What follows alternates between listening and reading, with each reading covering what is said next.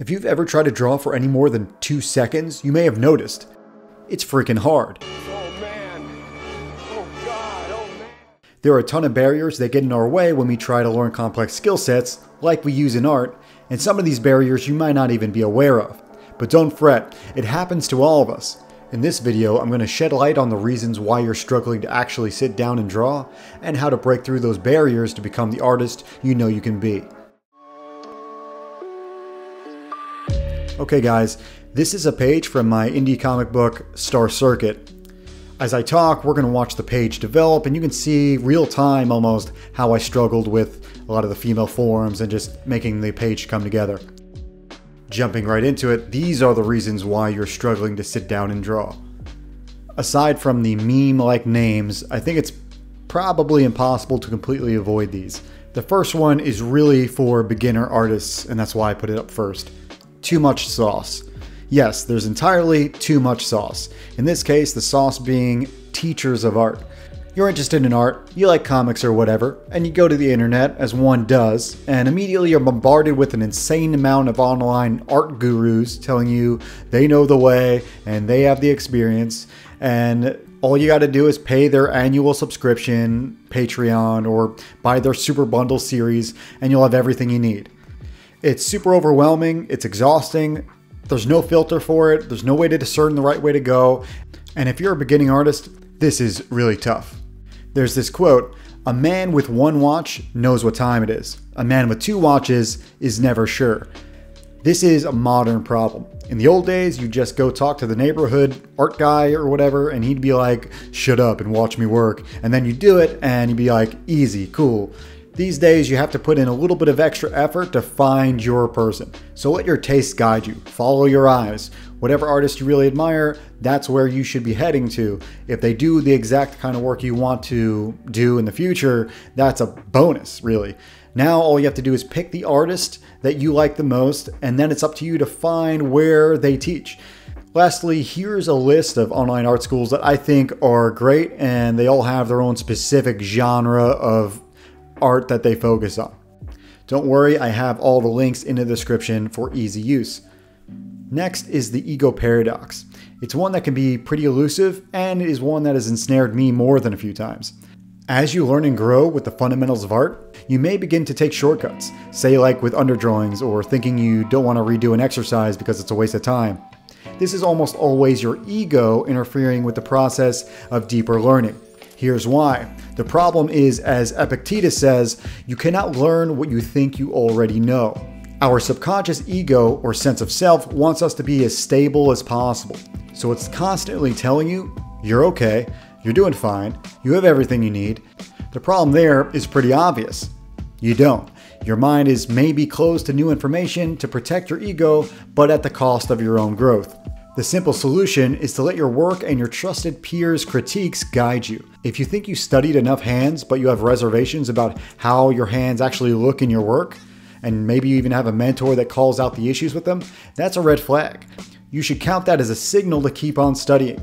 Another great way to tell if you really know something or not is to do it under pressure, or better yet, teach the knowledge to someone else. Next is one of the biggest and the most obvious barriers to making art, which is that art is a very hard game to play. It can be overwhelming, and it may even lead you to quit entirely.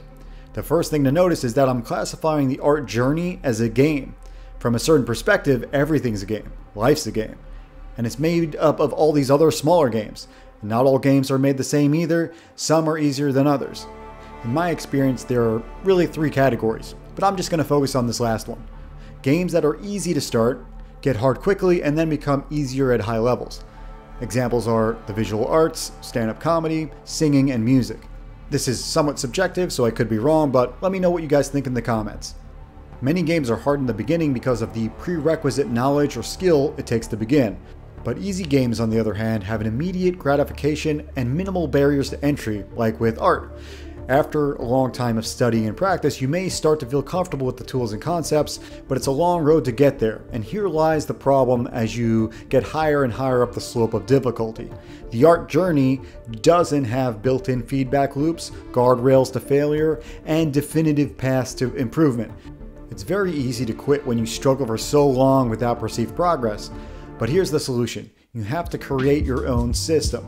Essentially, you have to gamify this journey with those positive feedback loops, safety rails, and win conditions. So let's create some of the things you need. The first thing you need is measurements. You need measurements so you can gauge your improvement over time. We like to see improvement no matter how small, but the key is to set measurements that are tied to the study and the work and not to the results.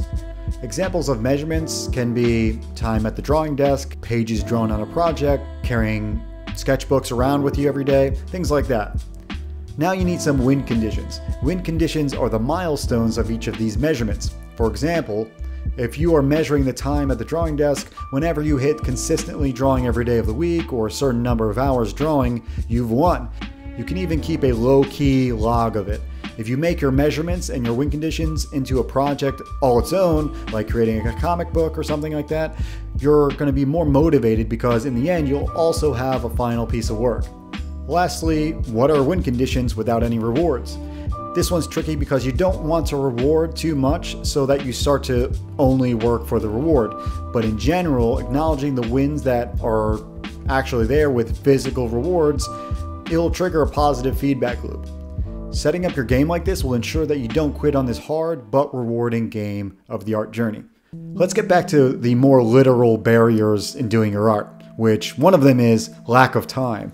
Kids, pets, day jobs, responsibilities, obligations, and living a fun life with your friends and family can all be reasons why it doesn't seem like you have enough time for making art. The reasons you have are real. There's no doubt there.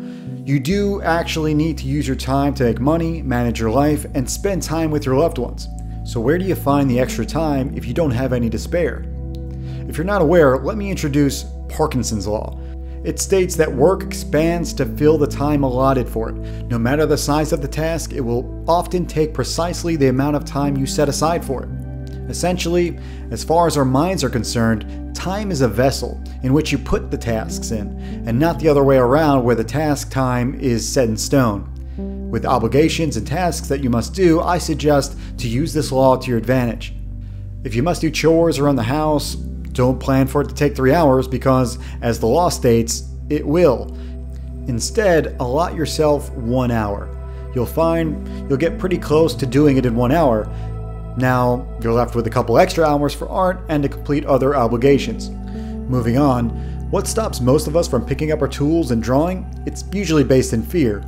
Fear is a huge motivator of behavior. This base emotion will keep you away from dangerous situations, but it'll also keep you from sitting down and actually drawing.